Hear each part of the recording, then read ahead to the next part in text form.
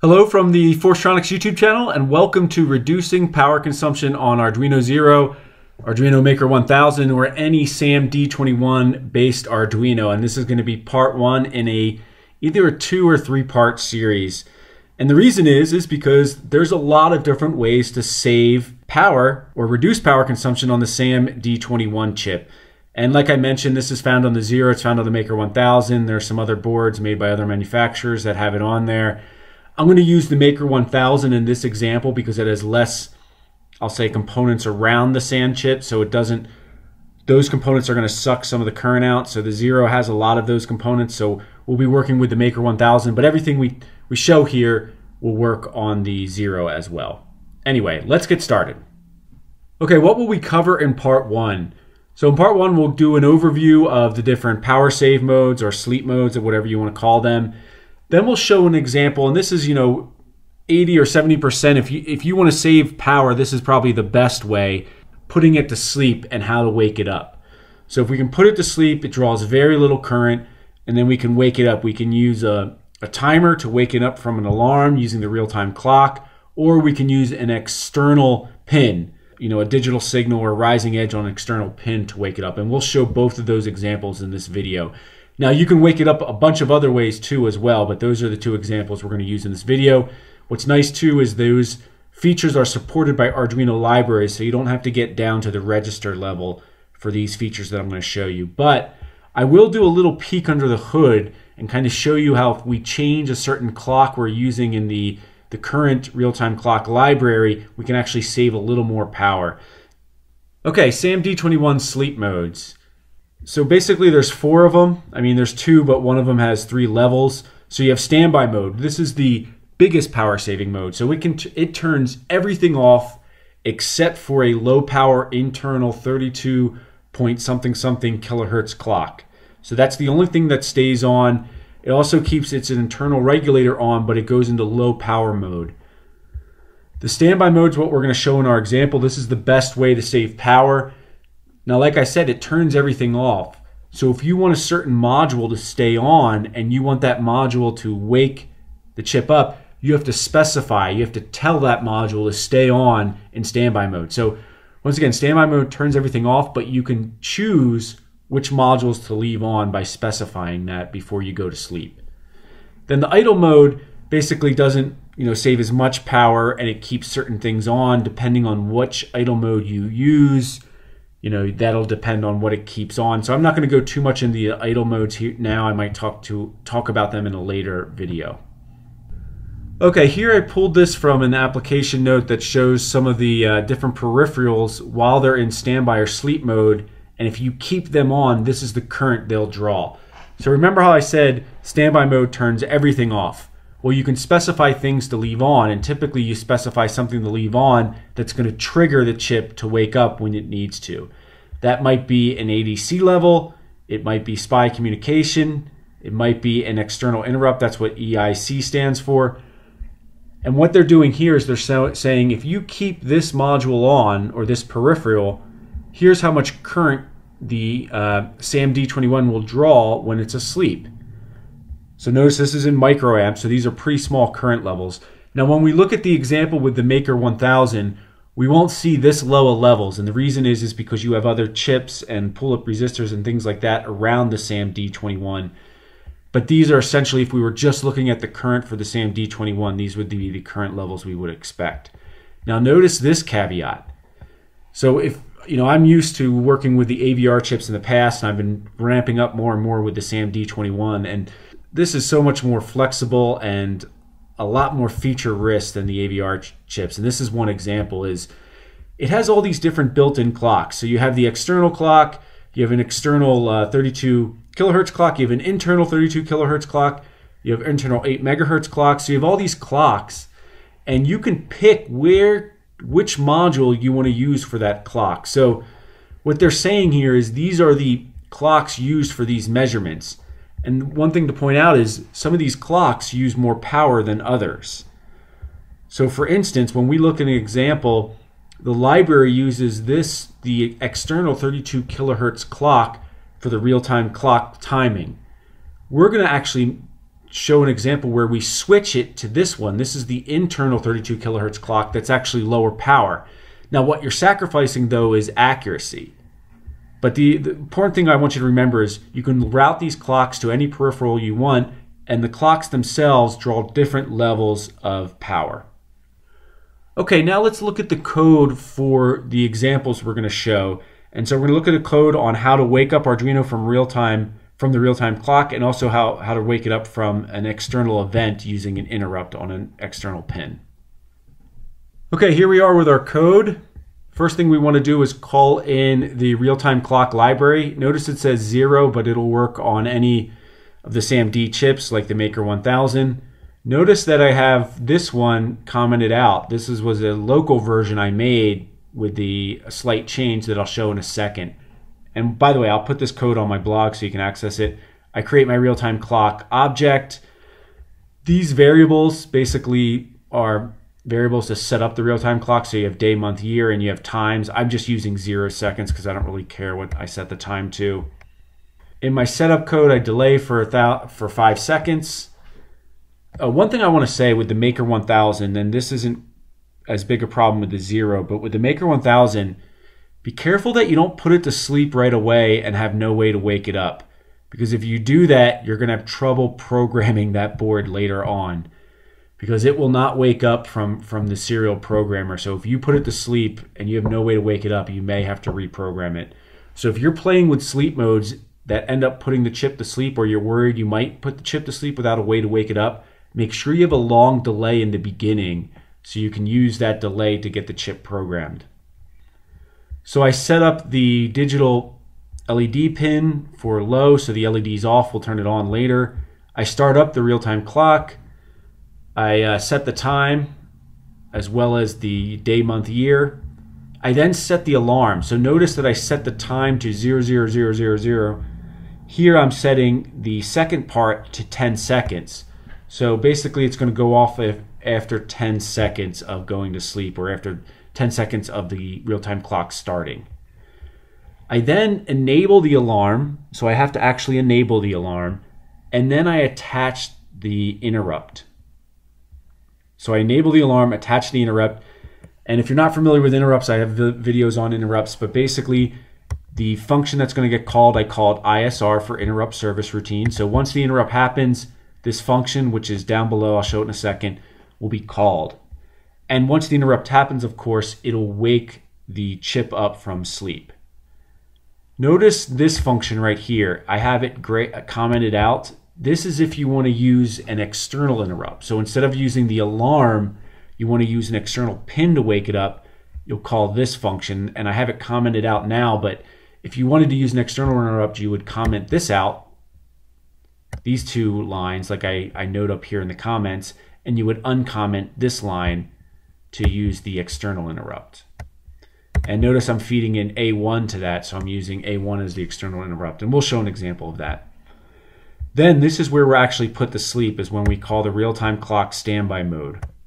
That puts it to sleep. Now I have another function here commented out. This actually shows what's going on under the hood for the standby mode, which I'll show in a second.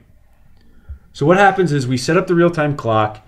If we're using it as our wake-up source, we then set the alarm and attach the interrupt. If we're using the external pin as our interrupt source, we then use this function. We then go to sleep. And then in the loop, we do nothing. So once we go to sleep, the code stops here until we wake up from the interrupt. After that, we stay awake and we just loop in the function. Now, if we go further down, here's our interrupt service routine.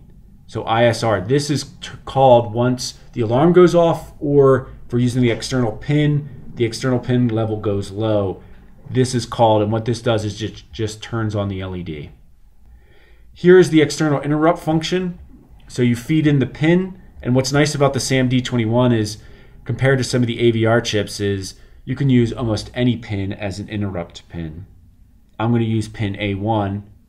So here with pin mode, I set to an internal pull up. So that means if the pin is floating, it'll be pulled high.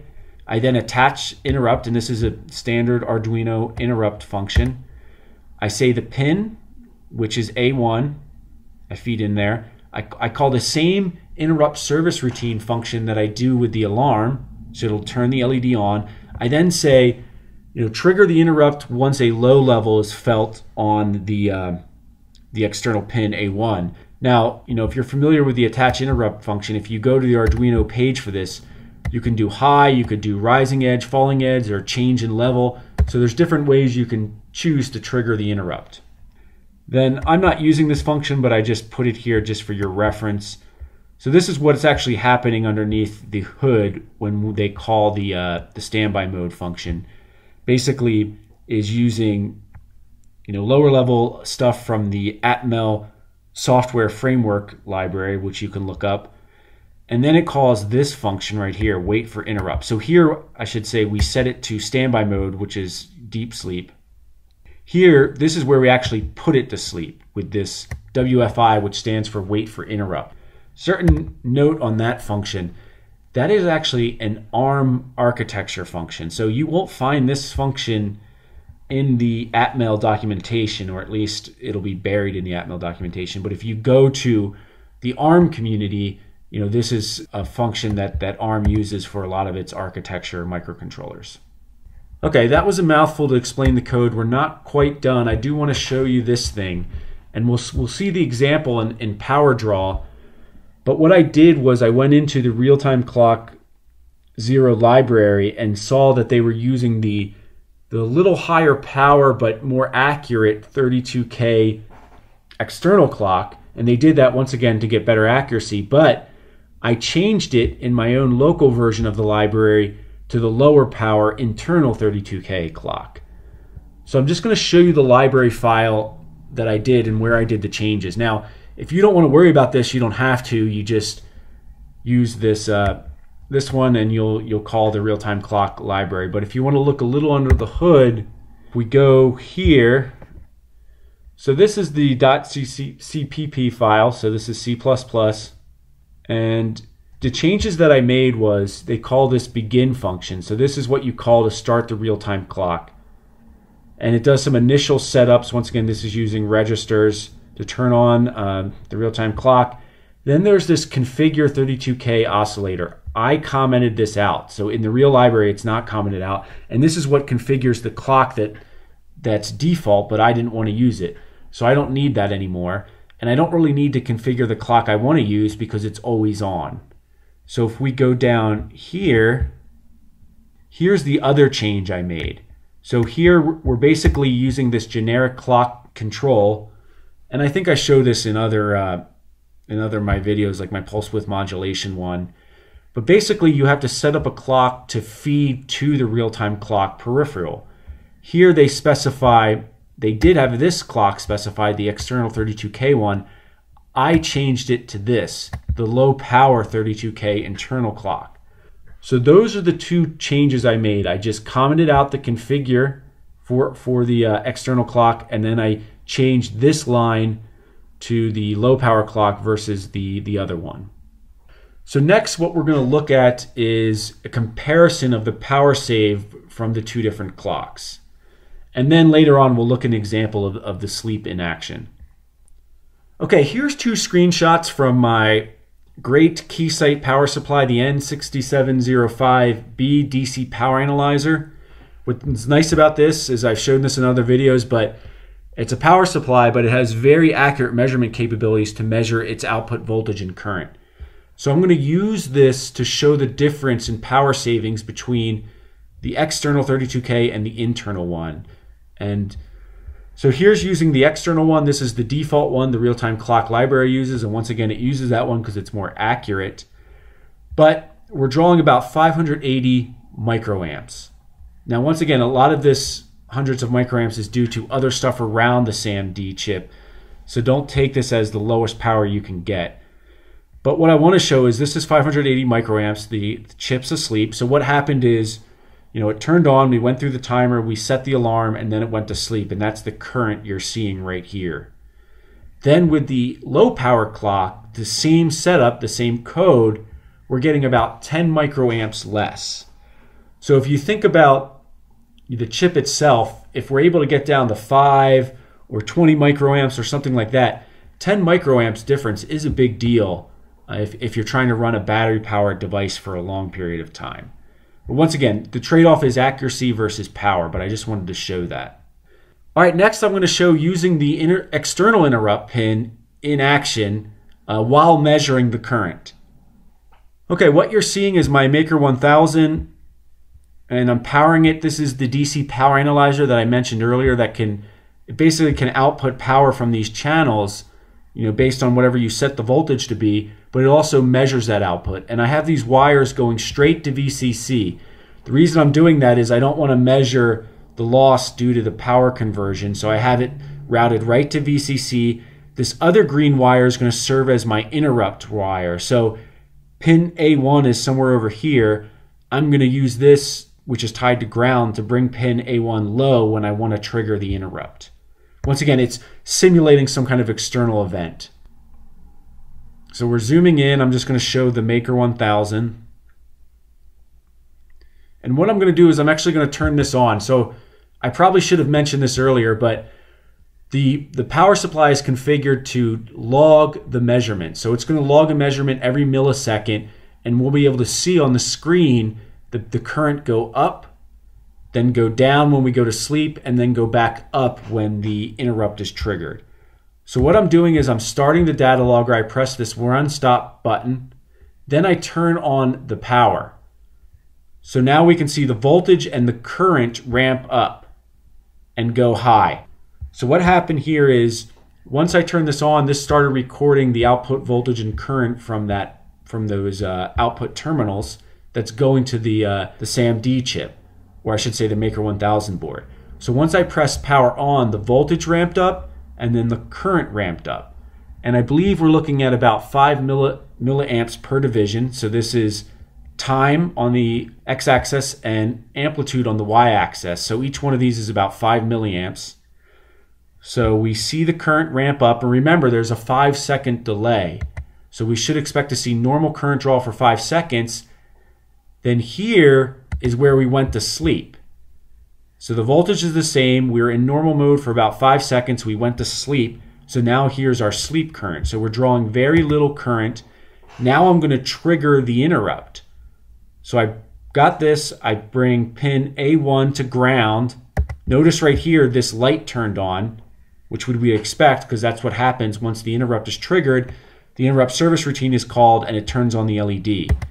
Now if we look at the current draw, we can see what we expect to see. Basically the current ramped back up.